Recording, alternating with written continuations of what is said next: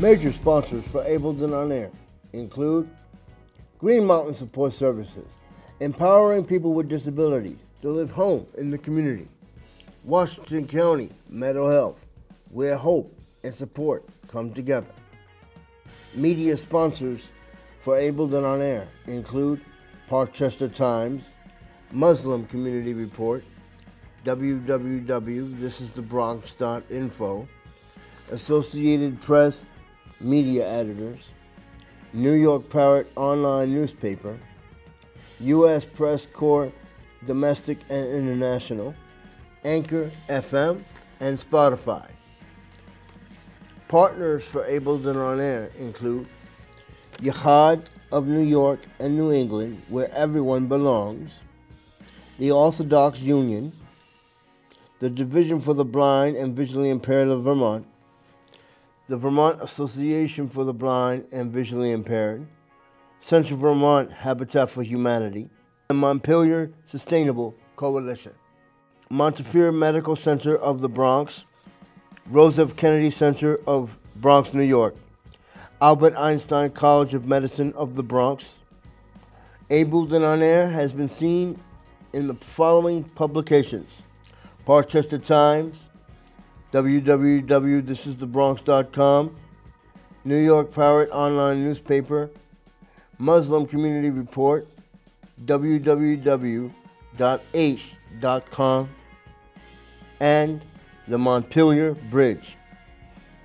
Ableton On Air is part of the following organizations: the National Academy of Television Arts and Sciences, Boston, New England chapter, and the Society of Professional Journalists.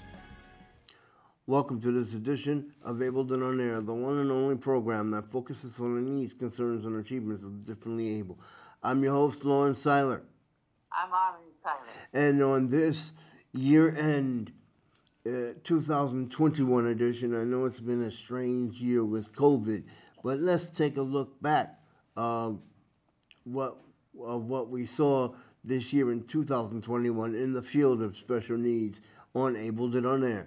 But before we do that, we would like to say special thanks to our sponsors, Green Mountain Support Services, Washington County Mental Health, and many others, including the partnerships of the Association for the Blind and Visually Impaired, and many others, the Division for the Blind and Visually Impaired, the Montpelier Sustainable Coalition, and Central Vermont Habitat for Humanity, and many, many others as well.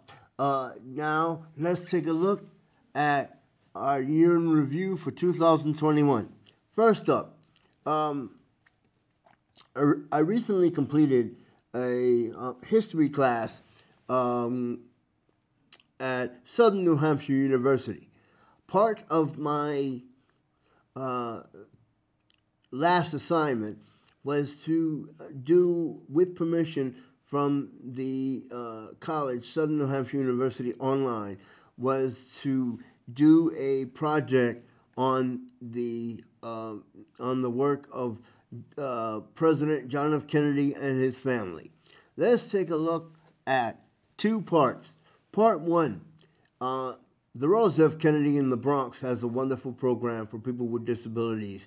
Back in the 1960s, it was set up with services such as occupational and physical therapy and many others, many other services. Let's take a listen to co-director Joanne Siegel of the Rose F. Kennedy Center. Let's take a look at this clip.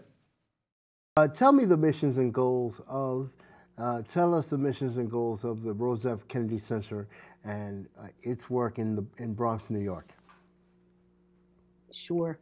The Rose F. Kennedy Center for Individuals with Developmental Disabilities was basically established in 1966 with the groundbreaking on the grounds of Jacobi Medical Center, mm-hmm. and it was part of the Albert Einstein College of Medicine, and today it remains the leader in our work in developmental disabilities. The the purpose of the Kennedy Center was actually part of the 1966 legislation that was signed by John F. Kennedy. It was the Developmental Disability Services and Facilities Construction Act. With that legislation, monies were set aside for university settings to provide science research, community education, and clinical services for people with, at that time, the language was mental retardation. We now use the terminology intellectual disabilities. And we also include developmental disabilities, which is a little broader spectrum of people having certain conditions that appear before the age of 22. Why was, so with that, I'm sorry, my question, I'm sorry for interrupting. Why was the language different back then versus now? Why was the language, you said mental retardation, why was the language different back then versus what it is now? Okay, so essentially, many of language evolves, okay? Language is never stagnant. And the words mental retardation were actually clinical terms that were part of the diagnostic manual for medical conditions. Over the years, through advocacy, the terminology has changed, and mainly because of the negative connotation or the negative connections that people have when they use the term mental retardation. It had become, over the years, a derogatory term. Yeah. And so people that are self-advocates actually spoke up and asked for that terminology to be changed. And so the terminology that we now use today is intellectual disabilities. Now, let's take a listen to our second clip from the Kennedy series, from the Rosa Kennedy series of Able Then On Air. The second part is Dr. Herbert Cohen of, Emeritus. He's also a lecturer now also with the Rosa Kennedy Center. Let's take a listen to his work in pediatrics and people with special needs. Let's listen to his interview. Let's take a look at this. A lot of your work, and let's start there. What has been your work in the field of pediatrics and working with special needs for many years? Well, I came to Albert Einstein Medical School under the mentorship of Dr. Larry Taft, who established our program in 1956. And I came there as actually a fellow of his from 1962 to 1964, and I stayed, eventually became the assistant director, and then became the director of the center, which I did until about 12 years ago, when I became an emeritus director, and have continued to teach, and until a year and a half ago, see patients of my own and follow them over the years. So I have became a specialist in developmental pediatrics, which includes taking care of children, adolescents, and some adults with developmental disabilities.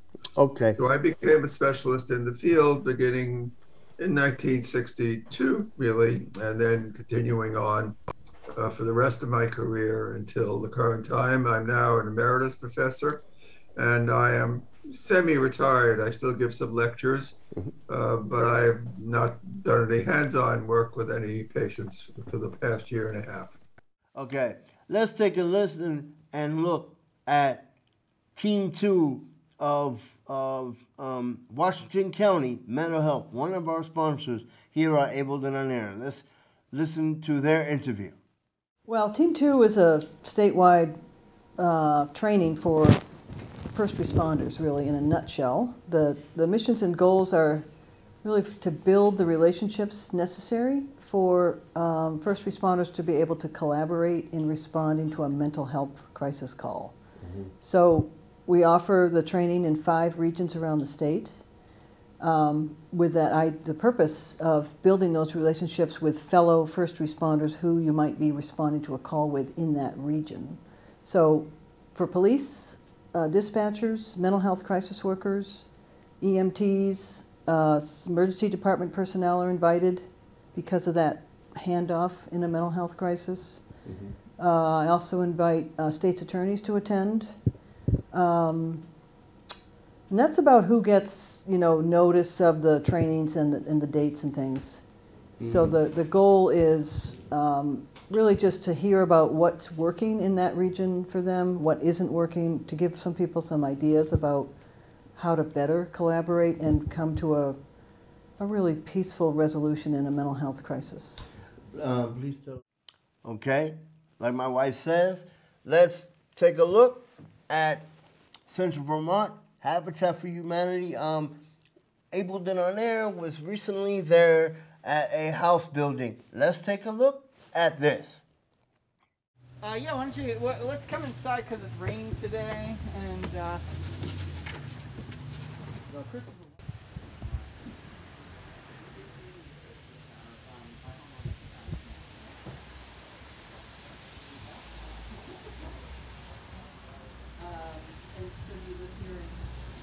this is actually quite an improvement from where it was a year ago, as you can. Which is Bruce Landry. That's Bruce Landry. That's Bruce, yeah. So Bruce, do you, you want to?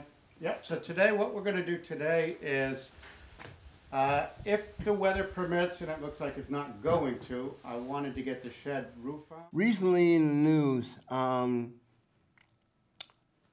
there was someone who did the Boston Marathon. His last name was Hoyt. Let's take a look at that show. Let's take a look at this. Who has ran marathons while pushing his son, dies at 80. This is according to the New York Times and other newspapers. He finished more than 1,000 road races with his son, Rick, who is in a wheelchair. They were best known for competing in the Boston Marathon. Now, here's a man, despite his challenges, if you look at video, he was getting older and so on and so forth. The wife passed away in 2010. Yes. Dick Hoyt pushed his son Rick in the Boston Marathon in 2006, and the two competed in the race nearly every year from 1980 to 2014. And how to get out of them, part 1 and part 2. Okay. Back in 2021, we did two shows on. Back in 2021, we did two shows on scams. Let's take a look at both of them. Let's take a look at this. Or there's a term used, taken to the cleaners, in terms of being scammed out of large amounts of money. Okay. Recently, I need dental work in the state of Vermont. And recently, I had gone to Affordable Dentures in Burlington, Vermont. Now, Affordable Dentures is a large discounted or a corporate chain of dentists. So, come to find out, when I go there, they couldn't help me anyway because I have seizures. Almost had a seizure in the chair, and I told them to stop. They stopped, and they're giving me my money back. However, due to some of the people that I've spoken to, why is it that it takes a company 10 days to 2 weeks to give you your money back? They owe me a large amount of money, $2,255. So turns out I disputed it with the bank. And the bank is going to be giving me the money before Affordable Dentures is. Recently, back in 2021, Ron Rondon stopped by and he did a show on sports, because he does a show in Brooklyn called Road Trip with Ron Rondon. Let's listen in to his interview. The midway point, like 7 speed, that road lot of fun during hosting the show. It's going to be fantastic here.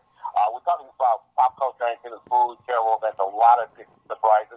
Got some great music guests from the place that we also know as we have cafe, but right now they're still closed because of the pandemic. And then sometimes the Stardust Rainbow, it was just absolutely fantastic. We got great ones here. We'll hopefully be back open very soon, by the way, and it's going to be a lot of fun hosting. And by the way, the show is on every Friday night, like I usually say, 11:30 to midnight. But the early birds, we always get the new episode, start from 4:30 a.m. to 5 a.m. It's on the same night Friday morning, same day Friday morning. So, Now, Brick Arts Media, staff shortages are a huge problem. Let's listen in. Back in the Bronx, we have a friend. His name is Luis Torres. He's been a friend to me as a journalist for many years, and also here on Able and on Air, and with my former show, Special People, Special Issues in the Bronx. But Luis Torres also teaches direct workers, the direct support professional classes in the Bronx. Let's listen in to his interview. Let's take a look at this and see how we can work together to fix the staff shortages when it comes to working with people with special needs. Let's listen in to Luis Torres' interview. You've been training people with people to work in the field of special needs for many years. For those that don't know, what is a DSP and how have they been? How has the position been dealt with during the pandemic, or even before the pandemic? DSP is direct support professional. It's a staff that works with people with varying disabilities, autism, Down syndrome, cerebral palsy. It used to be a person that was now known as DSP, was previously known as a direct care worker. The reason for the change is because families and just administrators want to see that staff are not just caring for a person, but they're supporting a person with a disability in their hopes and aspirations to become independent, or just doing things with them in their general life and allowing them to do as much as they can do for themselves. Mm-hmm. What type of training do you do in terms of the classes you teach at the Equal Opportunity Center? Let's start there. Well, we cover everything from policy and procedure, state regulations, the different disabilities and characteristics of people with disabilities, from autism, Down syndrome, cerebral palsy, Prader-Willi, the different disabilities, so they can know certain characteristics. The person with autism may be slightly different than a person with Down syndrome, and the same with somebody with cerebral palsy. So the more a staff understands their role and what they should do and what they should look for. 6th Annual Cerebral Palsy Conference. Oh, Green Mountain Support Services, who happens to be a sponsor on Able and on Air, did their 6th Annual Cerebral Palsy Conference virtually. Let's listen in to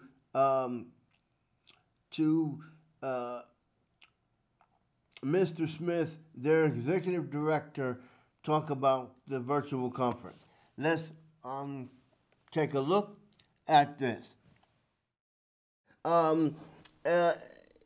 You've been on the show before to talk about conferences and so on and so forth, and since we are in a COVID mindset at this point, we're talking about the 6th annual conference, which is online. It's virtual. The 6th annual Cerebral Palsy Conference. And by the way, you can go to www.cerebralpalsyconference.org and also gmssi.org. Josh, why don't you talk a little bit, well, you have a half an hour, but why don't you talk about the conference and what you guys are doing this year?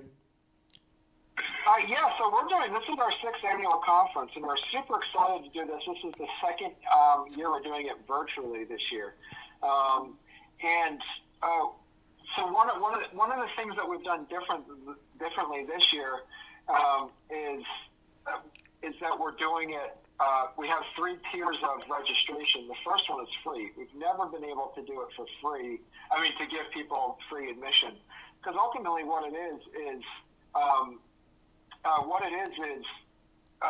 that we're doing it for is for people living with cerebral palsy, for friends and family of people who are living with cerebral palsy. This is a great opportunity for people to network and share education and share stories. And in order to do that, it's super important to make sure that we have the ability for people to come out of any background, any location, and because it's all virtual, and all you really need is an internet connection. Mental health and homelessness with Morgan Brown. Oh, okay. All right. Montpelier and the state of Vermont has a huge homeless problem. There's a situation where hotels are being put into either homeless shelters by Good Samaritan Haven or homes to get people out of homelessness.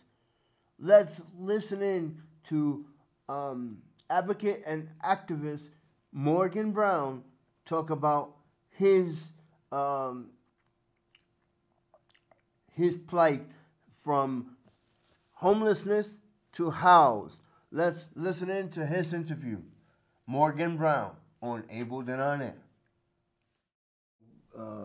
The kind of work you do, obviously advocacy is a thankless job. So why? Well, first off, it's not a job for me. It's always been a labor of love, and I've always done it on a volunteer basis. I never have been tied with other organizations, but yeah, I network a lot, share information, things, but I've always been an independent operator, and basically when I got started, mostly I just observed and listened and watched what's going on and obtain information, especially when started going up to State House in 1991 after I moved to Montpelier.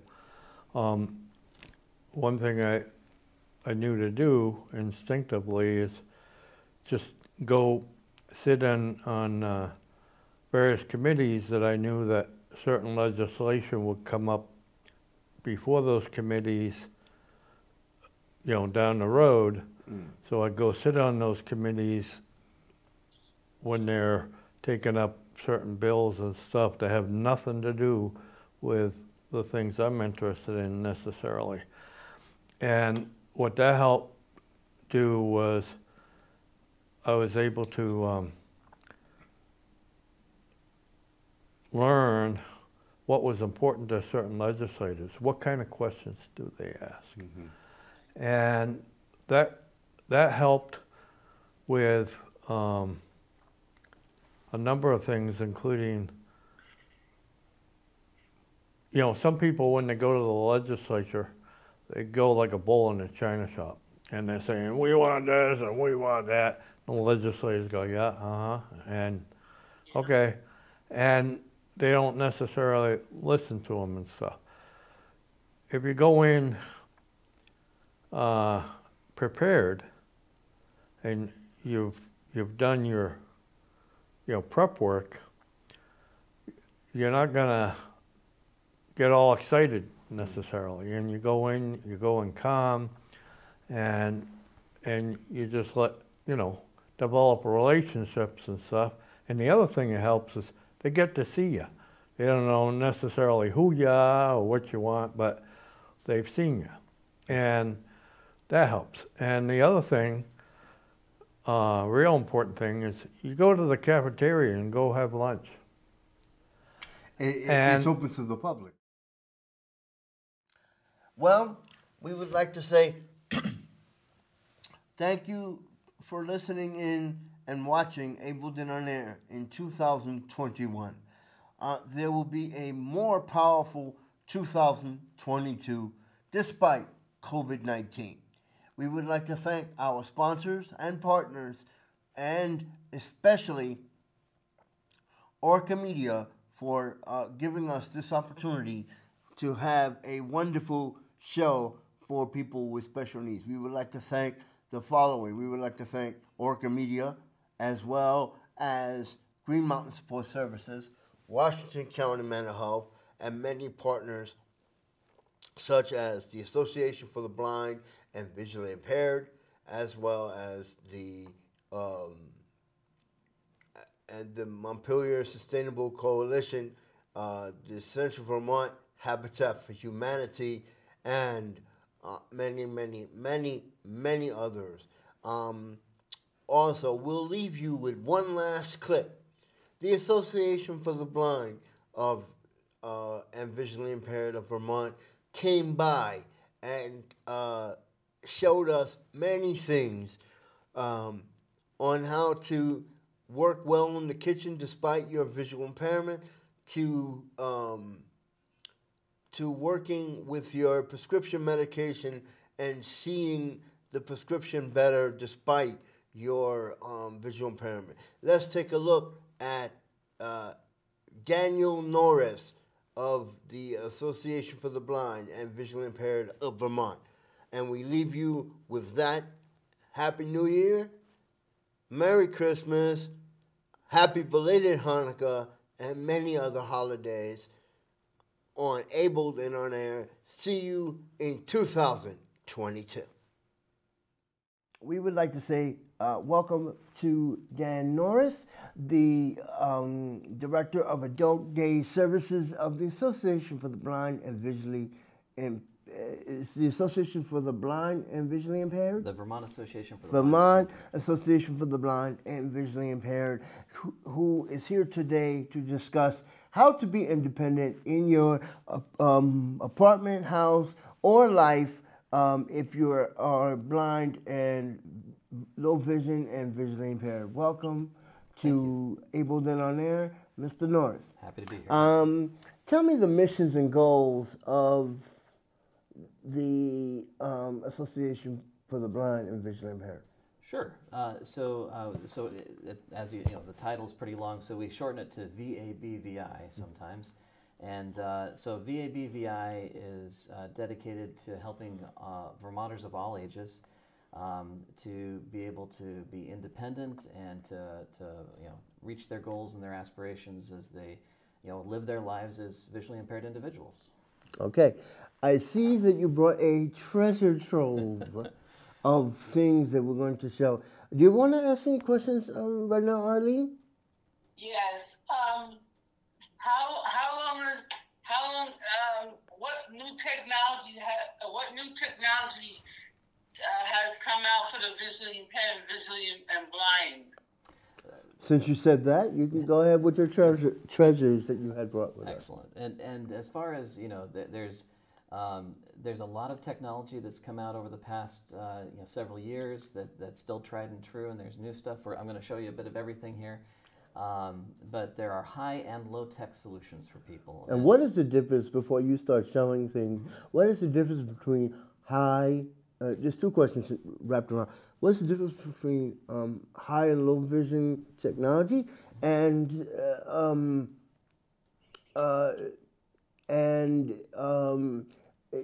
is it expensive, and how can we as people with special needs and who get services afford this stuff, knowing that it can be expensive? Absolutely. So I'll answer that question by first saying, when I say visual impairment, that's a huge spectrum. If there, some people, to drive in Vermont, you need to have a corrected visual acuity of 20/40. And so if you cannot correct to 20/40, technically that does not meet the driving requirements. And there's some field requirements there too. But when we talk about vision loss, there's a wide spectrum from needing glasses that can correct the refraction so you can see better, to maybe, like in my case, I'm legally blind, which means my visual acuity does not correct better than 2200 in either eye, and I have no central vision as well in either eye. So vision I have loss. peripheral issues, so I can't see on the side of me. Oh, so put us together and we're set. Yeah, yeah. So I don't have any central vision. You have some peripheral issues. Some people have spots of vision, cataracts, strokes. All those things can lead to different kinds of vision loss, and so there's a wide variety of visual impairments out there. And so if you have what's sometimes called functional vision, we call it low vision sometimes. Mm-hmm. And then you can be legally blind, which means you're beyond the 2200 correction, or you have more than or less than 20 degrees field of vision. And then blindness, that term kind of covers a full spectrum of having very little vision to having no light perception. And so as I showed stuff today, I'm going to be talking about high-tech solutions include technology. Low-tech solutions are simple day-to-day things that you can find that can help. And so hopefully I can show you a wide variety of those today. So Okay. Open your treasure chest. So just to start off with, here I have a chart with lots of different tactile dots on it. This is a sampler that comes from a catalog called MaxiAids. And as you look up and down the form, there are lots of different shapes, sizes, and textures and colors of dots that can be affixed to things like your washer, your dryer, your microwave, your thermostat, your remote control, all kind, whatever you can think of that could use a tactile locator button or dot. This can help. And they even make dots that are even smaller than this if you need to have something very, very small, like on a cell phone. Or what about braille oven knobs or things like that? Is that tactile?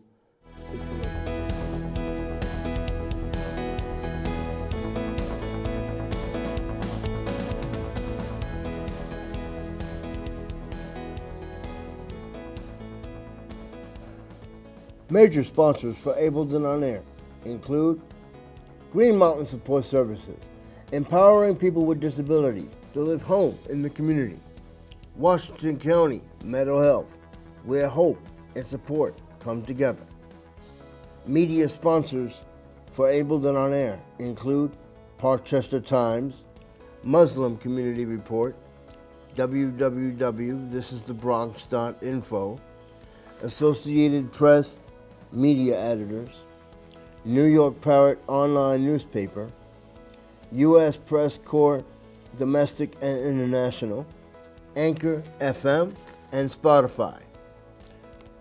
Partners for Ableton On Air include Yahad of New York and New England, where everyone belongs, the Orthodox Union, the Division for the Blind and Visually Impaired of Vermont, the Vermont Association for the Blind and Visually Impaired, Central Vermont Habitat for Humanity, and Montpelier Sustainable Coalition. Montefiore Medical Center of the Bronx, Rosa F. Kennedy Center of Bronx, New York, Albert Einstein College of Medicine of the Bronx. Ableton On Air has been seen in the following publications: Parkchester Times, www.thisisthebronx.com, New York Parrot Online Newspaper, Muslim Community Report, www.aish.com, and the Montpelier Bridge. Ableton On Air is part of the following organizations: the National Academy of Television Arts and Sciences, Boston, New England chapter, and the Society of Professional Journalists.